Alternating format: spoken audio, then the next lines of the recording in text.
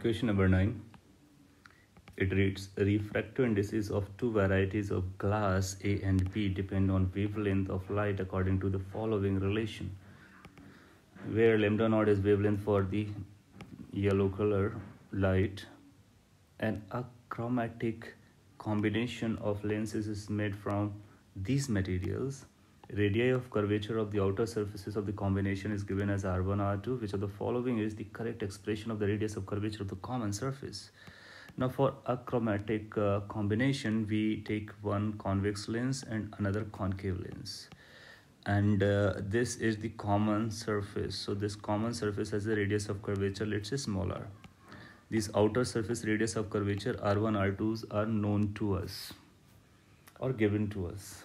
We need to find out this R. Now you'll find, let's say this is of A material, this is of B material. There is a condition for achromatic combination of lenses. That condition is omega 1 f1 plus omega 2 f2 is equal to 0. This can be remembered or this can be derived as well. So this condition we are going to use directly. I'm not going for derivation as of now. You can just start from here, and if you want you can derive it. Otherwise you can remember it as of now. So omega is the dispersive power and the f is the focal length. Now omega dispersive power is given by mu v minus mu r divided by mu y minus 1, and focal length is given by lens maker formula that we know, and we use the color y, yellow color.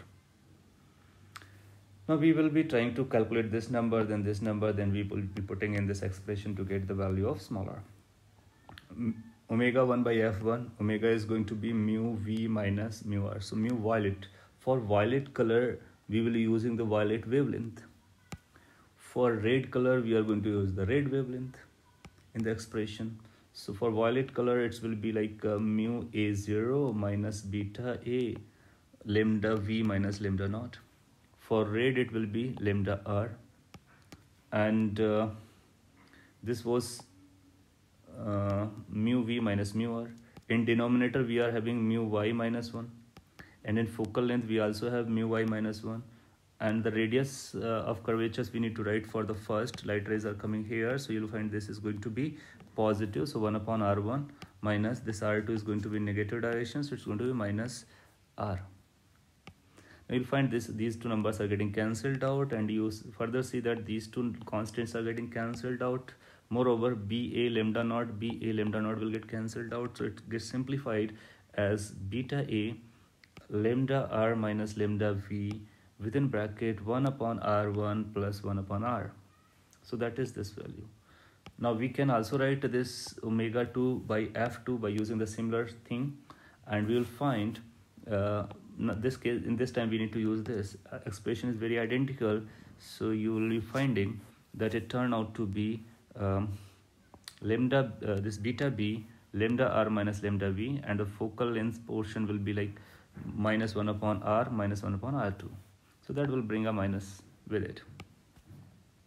Now then we can go for this expression and we can put these values on this. When we put these values, then you'll find further it will be simplifying, it will be getting cancelled these difference of the wavelengths. So it will be simply this expression. That means there will be smaller r1, r2, beta and beta b, and we can simplify and rearrange to this, which turn out to be r is equal to r1, r2, beta a minus beta b divided by r1 beta b minus r2 beta a. And when we are going to compare over there, then you'll find this a option is going to match more appropriately. However, there is a minus difference we can see, so you can say this is the radius of curvature. We are bothering about the mod value. So whatever the positive value this A is going to give, the same positive value is going to be coming from here. So we can happily choose A option. So A is the correct response. Thank you.